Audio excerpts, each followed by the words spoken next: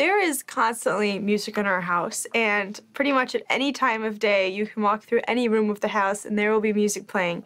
Some of it is very pleasant to the ears and some not so much. I want to be like Jessie when I grow up. When Jada's playing fiddle, it sounds like a whole bunch of dying cats.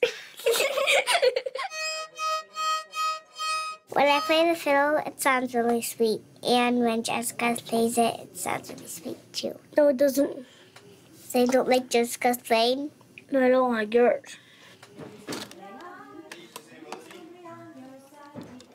Before learning becomes a formal, organized thing, it's always spontaneous. In our family, there's tons of impromptu lessons that happen all the time. Hey, Jessie.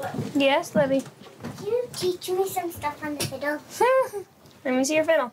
Jada has come to me now multiple times with a destroyed fiddle in her hands. It looks like it needs to go to the hospital first. There's a certain amount of risk with little kids in the house with having instruments that you allow them to touch. They are not allowed to touch the instruments that we perform with. What's wrong? Look at that. There's only 1, 2, 3. But we do have, we call them baby instruments or kid instruments. I like that you want to learn. Maybe they're hand-me-downs or they're smaller sizes or they're a little less expensive, and the fiddles really get a beating from the little kids. This one is also missing 2 strings. Well, between the 2 fiddles, we have the 4 different strings. Now we just need to get 4 strings on one of them. Jada, why do we put rosin on our bows?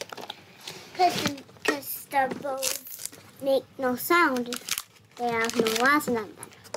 Good point. When she was really little, I'm pretty sure it was her, might have been Jager, but one of them had the bow and they were just going with the hair, and I was like, stop! First of all, gross. Second of all, you're ruining the bow. Good. Now don't curve your hand, pull it out straight. Good girl. She loves playing on that thing, and so I try and like find that delicate, beautiful like balance of like, what is something I can actually teach her that she could probably do and that she'll want to do for more than 5 seconds. Just a little bit more, then I'll leave you alone.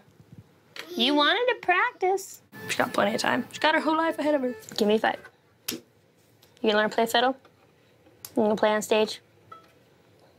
Sounds good to me. Don't ever use the fiddle to stand up like a crutch, please.